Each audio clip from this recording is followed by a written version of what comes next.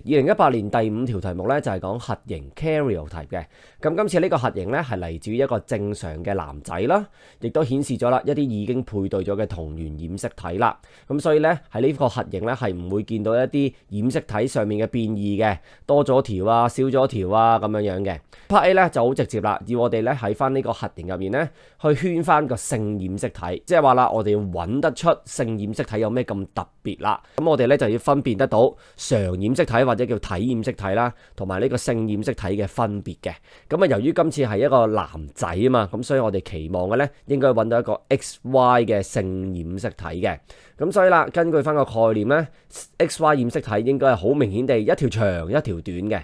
咁所以答案咧就係呢一對嘅同源染色體啦。咁 Part B 咧就問我哋啦，咁究竟呢個核型係嚟自於體細胞，即係平時嘅肌肉細胞啊、骨頭細胞啊，又或者啦係一個配子？咁今次係一個男仔嘛，咁應該係嚟自精子啦，係咪？有啦，就要我哋解釋下答案咯。Part B 咧其實就係問緊我哋識唔識得將體細胞同埋配子分辨得開啦。體細胞咧係異配體，即係話啦，佢有晒兩組嘅染色體嘅，阿爸俾一組你，阿媽俾一組你，你係異配體。配子咧，佢哋係單配體，即係話佢哋將23對嘅染色體咧，一對就其中抽一條俾你嘅啫，所以到頭來咧就只係得23條啦。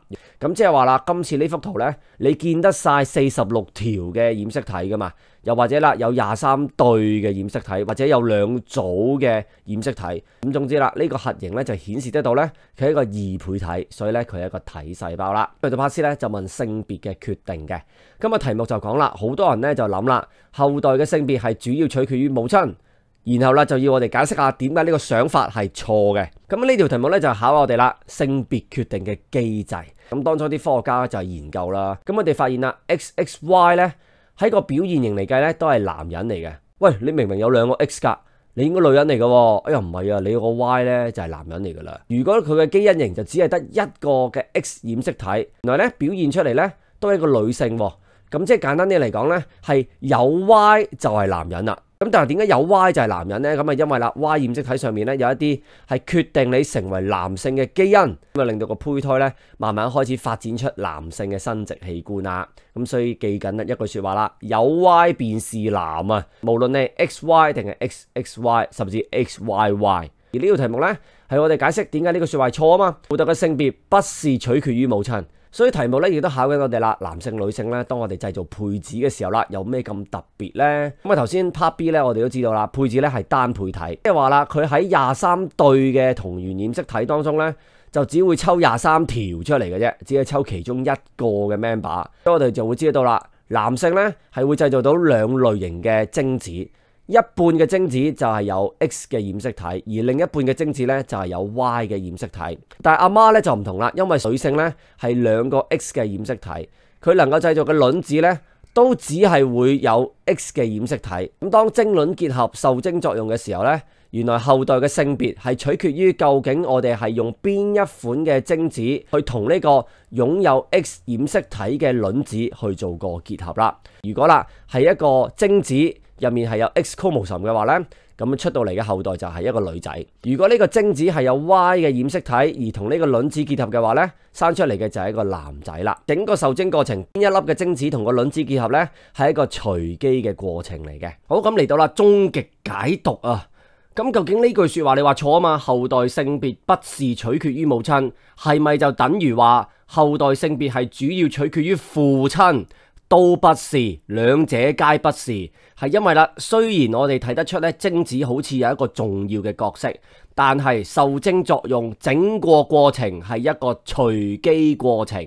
後代嘅性別既不是取決於母親，亦不是取決於父親，這是一個隨機的過程哦。咁呢個題目啦，有啲咩嘅變奏呢？就係直接問你啦，究竟一對夫婦佢要生一個男仔嘅機率係幾多呢？跟住啦，解釋你嘅答案。今次咧係唔能夠畫呢個基因遺傳圖嘅，咁即係你要純文字去做法啦。你回憶下4步成詩啦，點樣可以幫到你啦？如果你要答個機率1/2，一定係好簡單嘅。咁但係點樣用文字去解釋呢？咁你 download 翻呢一份練習筆記啦，咁啊又教翻你哋噶啦。好，又嚟到1點出發啦。今次嘅題目呢，就由核型做起點，就問2樣嘢啦。唔同類型嘅細胞啦，同埋唔同類型嘅染色體啦。細胞啦，有體細胞同埋配子啦，分別啦就係異配體同埋單配體啦。咁過往都拍咗一段片咧，去教大家去理解到有絲分裂、減數分裂如何咧係參與喺製造精子嘅過程當中嘅，亦都教大家點樣計數嘅。然後啦，去到染色體咧，咁我哋有常染色體同埋性染色體啦。我哋將呢兩套嘅概念結合咧，就係講緊受精作用，生出嚟嘅小朋友嘅性別究竟係取決於阿爸定係取決於阿媽咧？就係問呢一樣嘢啫嘛。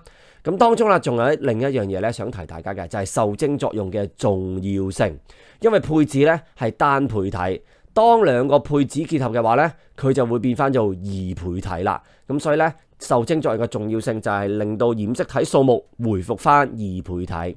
而另一個引申咧就喺性染色體啦，亦都可以問翻你性連鎖啦。咁過往咧我哋都有啲色盲嘅題目啦，咁亦都拍咗一段 shorts 啦，去教大家咧常染色體同埋性染色體有咩分別嘅。218 question 5 is about the karyotype. So you can see this karyotype. It shows the paired homologous chromosome of a normal boy. It means that this boy is not suffering any chromosomal mutation, or one more chromosome, less one chromosome, or a longer chromosome, or what?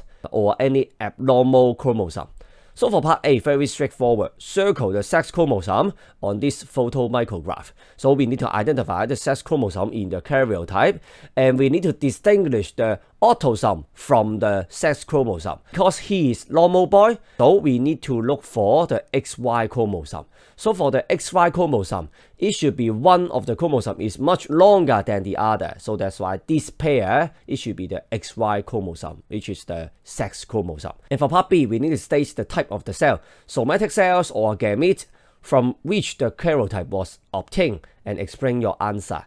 This question is checking us to distinguish somatic cells from gametes. So for the somatic cells, they are diploid cells, and for gamete cells, they are haploid cells. What does it mean? It means that the diploid cells, the somatic cells, it contains two sets of chromosomes. One set from father and one set from mother. So therefore, in the human being, we have 23 chromosomes from father and 23 chromosomes from mother. And there are 23 pairs of chromosomes. So for this karyotype, it should be obtained from the somatic cells, because there are two sets of chromosomes, or you can count the number 46 chromosomes or 23 pairs of chromosomes. And then for part C, it's commonly thought that the sex of the offspring is mainly determined by the mother. Explain why this thought is not true. In this question, we need to recall the mechanism of sex determination. From the scientific investigation, we know that the human of the genotype XXY are phenotypically male. You may think that, no, Mr. Leung, there are two X chromosomes, but there is a one Y chromosome, and then he becomes a male.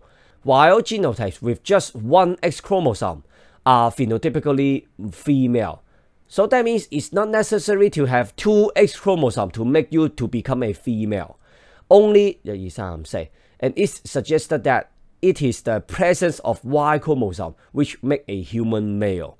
And the concept is that because 1, 2, 3, 4, 1, 2, 3, 4. And the concept is that it is caused by the male determining gene on the Y chromosome to make the male embryo to develop the male reproductive system, the testes, the penis, these organs. We need to explain that why the sex of the offspring is not mainly determined by the mother. So we need to recall the gamete formation of female and male. Gametes, they are haploid cells. That means they contain either one member of the homologous chromosome. Therefore, during the meiotic cell division, male produce two types of sperm.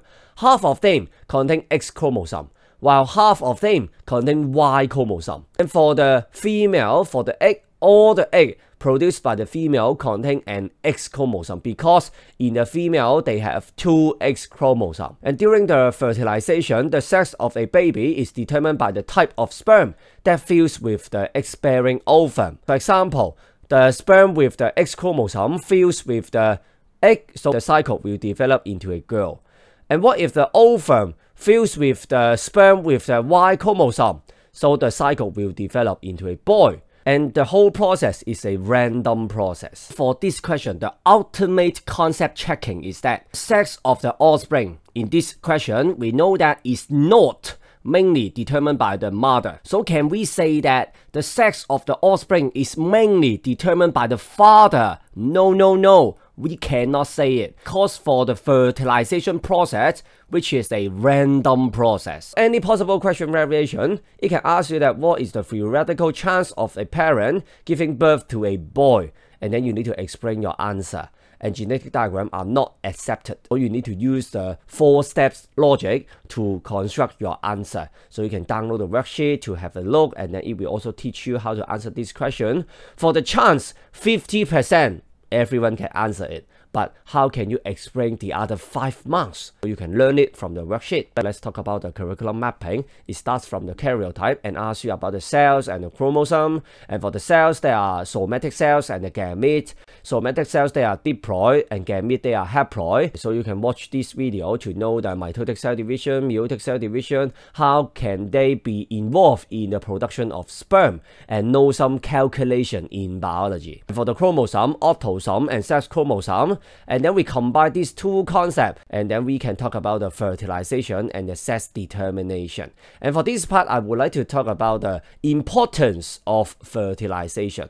Fertilization, it means the sperm and the egg, they fuse together, and it is a way to restore the diploid number of chromosome in the offspring. And for the sex chromosome, we can talk about the sex linkage. In the past, there are various videos about the sex-linked disease. There was a short about the difference between the autosome and the sex chromosome.